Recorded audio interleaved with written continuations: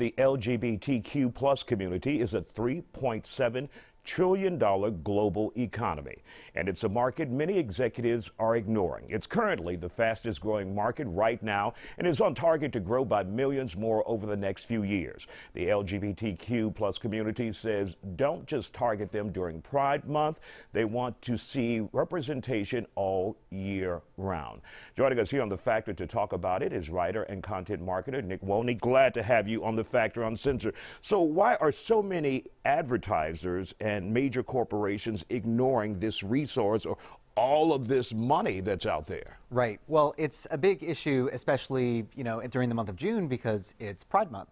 So a lot of organizations will say, oh, I'm just going to slap a rainbow on my logo and be off on my way. I'm woke. I know what's going on. When in reality, Isaiah, we're gay 12 months a year. So if you're going off of that, rather than having to try and compete with everything else that's going on, all of the other marketing that is segmented particularly to our community, by spreading that out, you can capture our attention, especially when it comes to just the day-to-day experiences that we're having. We still deal with, in 29 states, discrimination on job applications or housing applications, for example. We don't know how that's going to necessarily play out, and so if you as a brand can let us know throughout the year that you're in our corner, then that creates brand loyalty real quick in our community. Now, what we've seen is a Supreme Court case where a baker just didn't want any business from the LGBTQ community.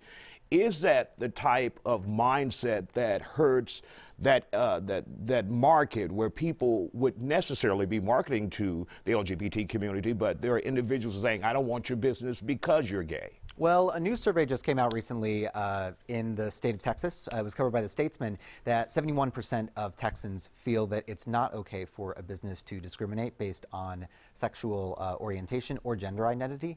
But another conflicting statistic to that is that 45% of Americans think that we are completely covered and that by federal laws to not be discriminated against at all. So a lot of this is just about making people aware about the day-to-day issues, not only with the LGBTQ plus community as a whole, but also within different microcosms of that community, right? The experience that I'm having as a white cisgender gay man is very different from the experience that a trans woman of color is having, for example. And so by shining light on that and creating awareness around those different sub-communities, that is going to be what's really, really important. And that, again, informs us that you're interested in getting to know our community better and that we can trust you.